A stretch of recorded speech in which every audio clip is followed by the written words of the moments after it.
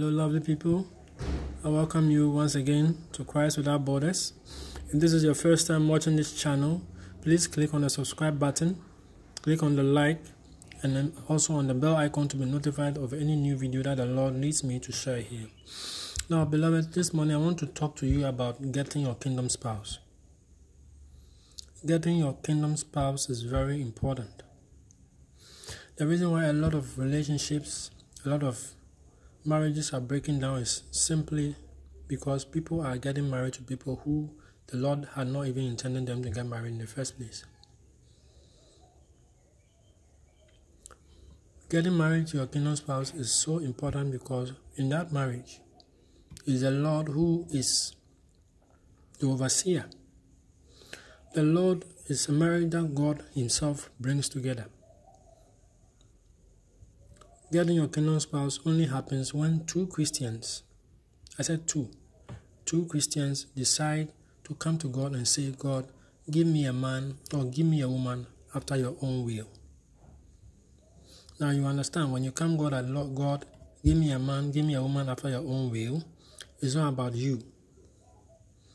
It's not about you, it's not about what you desire, it's not about your kind of woman and the kind of things you look in a woman. Kingdom marriages are brought together for a purpose. Kingdom marriages are orchestrated and it's God Himself who brings it together.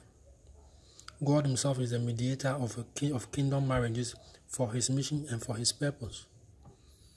It will not happen when it comes together because two people, two Christians, a woman and a man, have refused to choose any man according to their own taste and preferences. But I've rather come to God in the place of prayer and I've said, Lord, give me a woman who is a helpmeet. When a woman has gone to God in prayer and said, God, give me a man as a helpmeet. Give me a man according to your heart. Give me a man that you have designed for me and according to my mission, according to my purpose here on earth. Now, when you come to that place, you should understand. It's all going to be about the physical things a lot of people look at and get married now. We are looking at a lot of flimsy things to get married now. Yes.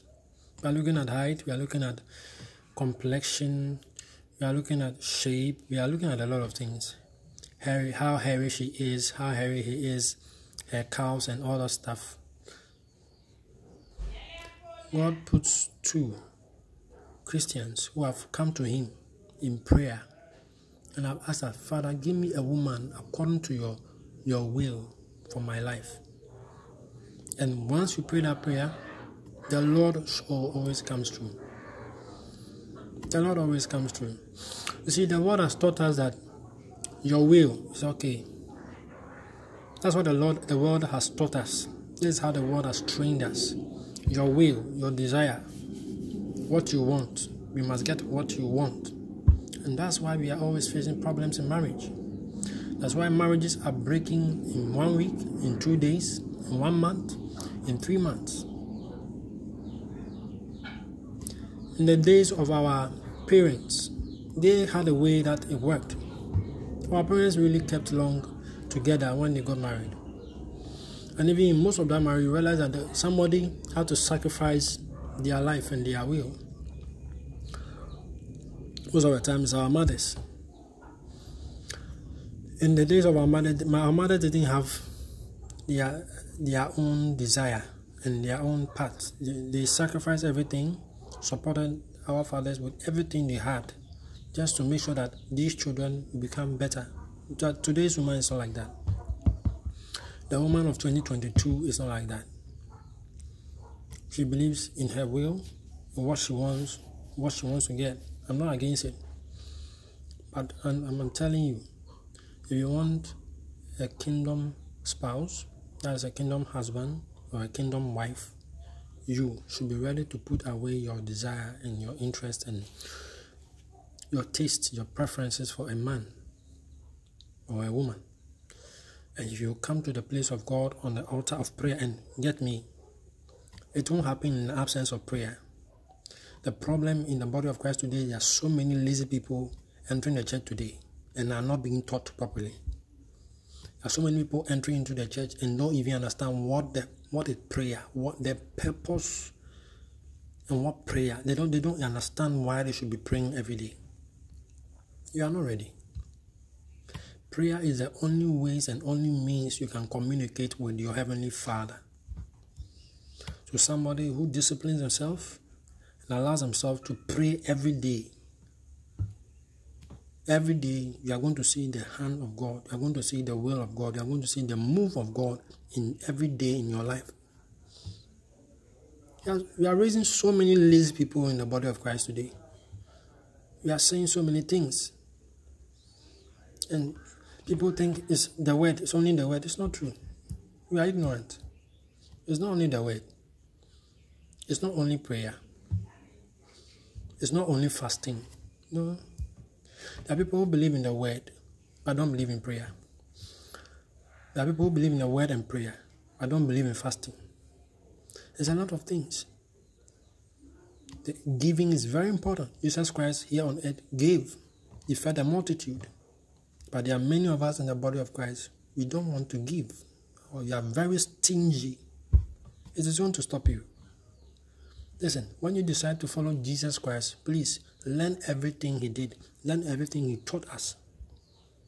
He came here, came with the Holy Spirit. He introduced the Holy Spirit and taught us how to operate this thing. This era of grace. He taught us. So forgive others so that your sins will also be forgiven. Do not overcome evil with evil. And a lot of people we are not being taught right.